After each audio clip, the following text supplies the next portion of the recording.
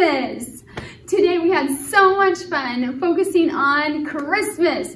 And actually how I started is we sang the families of God, because I said Christmas is all about families. And so we reviewed that song and then we got into our Christmas stuff. And I told the kids that I had brought the Grinch with me because he needed to know what the true meaning of Christmas is. I said, look at his heart. Look how little his heart is.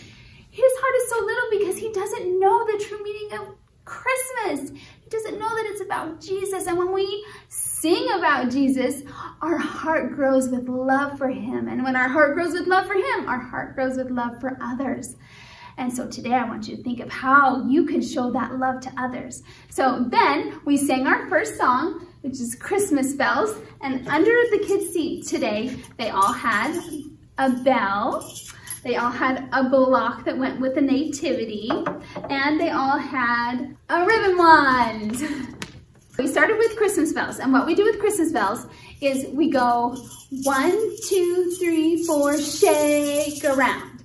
So Christmas bells are ringing, hear what they say to you, like that. Sing it all through the song. I did it at least 2 times. The first time, they're just getting this shaking down. The second time, they start singing the words. Then I had one of the kids come up, take the Christmas bells heart, and put it over his little heart, showing how his heart is growing with love for Jesus, especially as we sing these wonderful Christmas songs at Christmas time.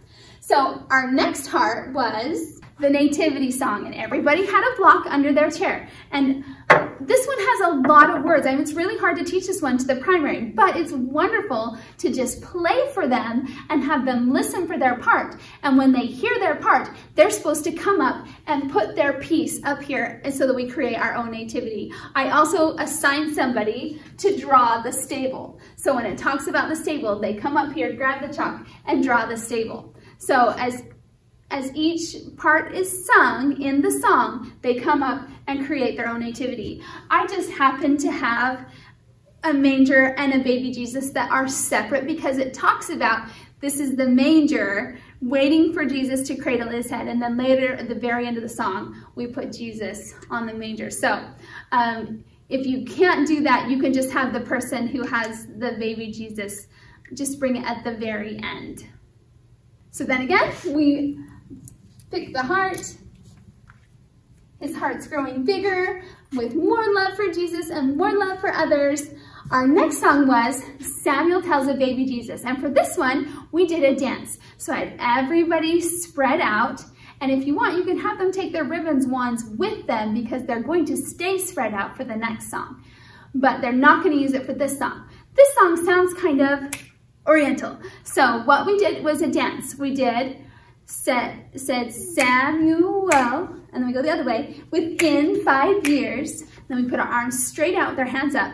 The night will be as day. And we clap 3 times. And we do that same dance pattern the whole song. That baby Jesus will be born in a land far, far away. Same thing for the Hosanna. Hosanna, Hosanna, oh let us glad.